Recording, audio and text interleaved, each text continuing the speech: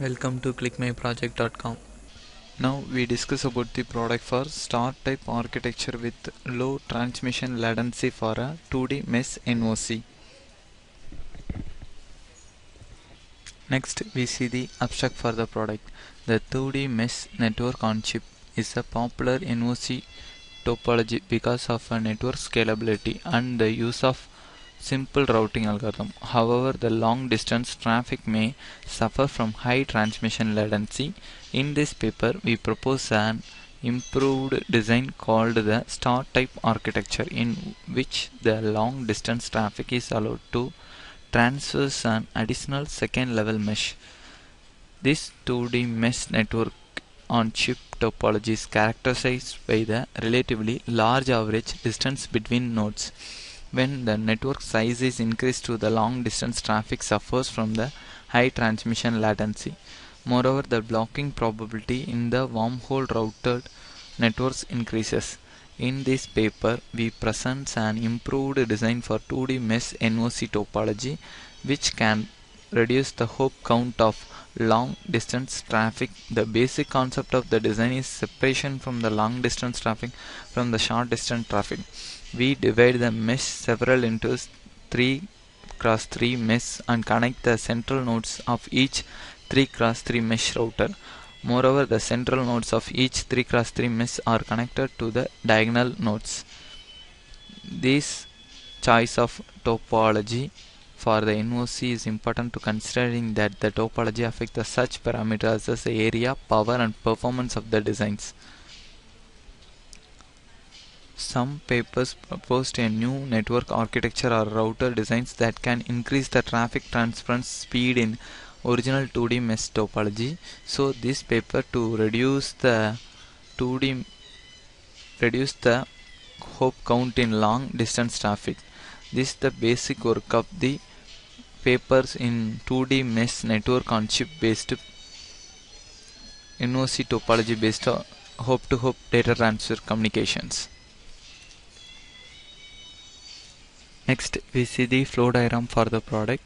First, the input data bits to be applied to our required NOC source router architecture. The source router architecture to be controlled by the clock and reset elements. Each and every time we analyze the clock and reset signals, and the clock based signal to be controlled by the data transmission for source to destination positions. Each elements to consist of the source router architecture. Each router architecture consists of the internal and external node communications and the slave router architecture and the network interface and selection control for each and every router internal architecture for one source router architecture.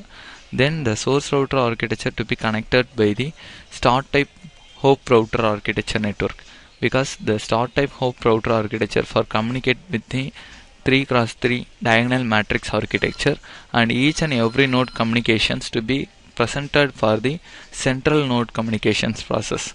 If we implement the two kind of things in our star type NOC architecture, one is the external node and another one is the internal communication. External node communication, we maintain the output for the external sections based on the hop to hop data transfer process. Internal node communication, once we satisfy the external hop router destination positions and the passing to the internal diagonal matrix communication. The diagonal matrix communication, we implement the destination position and destination selection logic for each 3x3 router architecture. If the destination to be equal and to passing to the star type hop router functions. If the destination to also consider of the internal and external router architecture, slave and network interface and the selection logic. These selection logic to maintain the switch control for external and internal connectivity for overall star type NOC architecture process. This is the flow diagram for our required NOC architecture. Finally, we see the output for the product. This is the router design for Xilinx ISC project. This is the project software, and we implement our project was Xilinx and to develop the VHDL code for our NOC architecture process. This is the simulation process for select and simulate behavior model. Then to create the ISIM file for required simulation oriented purpose. Just we apply the data and to declare the destination node positions and to passing the shortest path between the external and internal node communication. Then finally got it to the destination node output.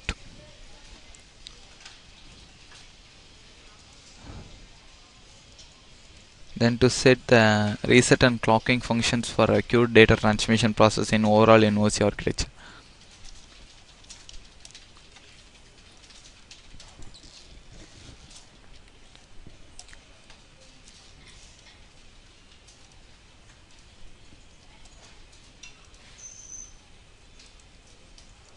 Then writing to 1 and reset to be 0, then passing to the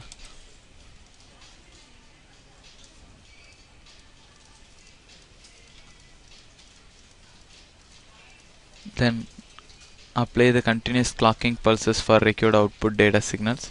Then to finally we get the output for the data output signal, and we implement the destination node positions for 15th and external position, and the internal position is 2. So we passing the output to be the 15th and external and internal communications for overall NOC architecture. These are the network data passing in overall NOC structure for required output architecture. These are the final screenshot for start type NOC architecture. Then we go to the implementation based process. Then we analyze the RTL and technological diagram for a required our coding based process.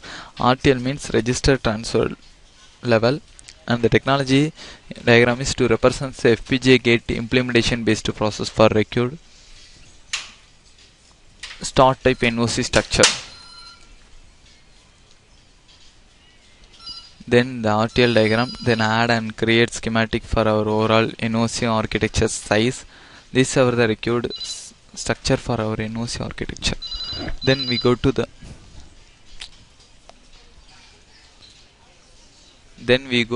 synthesis report for our required NOC architecture process. These are the device utilization summary for overall NOC architecture process. This is the LUT and flip-flop pairs and bonded input-output connections count level for overall NOC architecture. And finally we see the timing summary. These are the overall running time and the latency time and the clock frequency speed for overall NOC architecture. This is the final output for start type NOC architecture in VLSI.